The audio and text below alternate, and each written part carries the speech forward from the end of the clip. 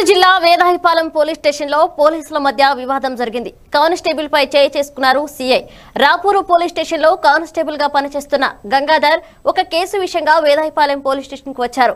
Gangadhar bike seize విషయంలో బాధితులతో మాట్లాడుతున్న సమయంలో వివాదం జరిగింది.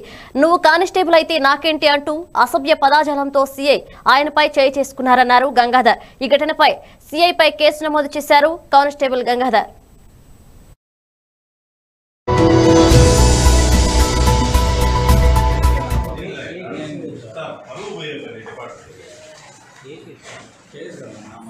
బండి యాక్సిడెంట్ అయితే బండి పెరుకుని వాళ్ళు 15 రోజులు దగ్గర ఉంది బండి. ఆ బండి తెచ్చుకొని పోలీస్ స్టేషన్లో ఒక వారం 10 రోజుల క్రితం కంప్లైంట్ ఇచ్చినాం సార్.